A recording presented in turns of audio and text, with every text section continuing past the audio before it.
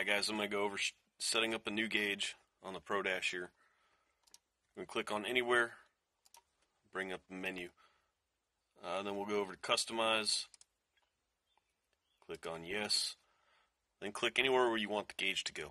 So we'll click right here, that open square, click on add gauge, and then scroll down until you find the input that you're looking for.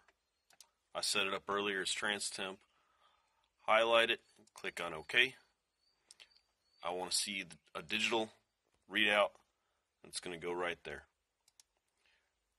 We're going to select customize, change the label from CTS to trans temp.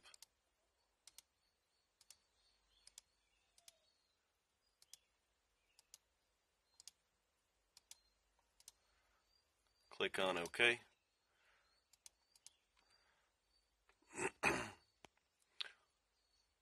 Our range, -40 to 350, that's fine. We'll set our warnings, -40 is fine. We'll set the high alarm at 250.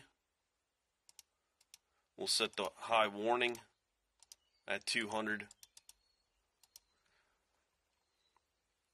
And then we'll hit OK. So once it hits 200 degrees, it'll go yellow.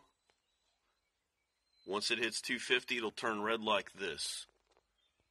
Now we're going to scroll down a little bit more.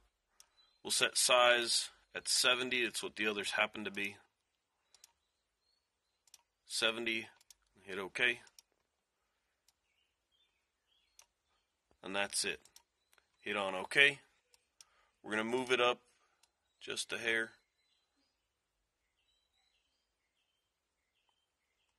Come on.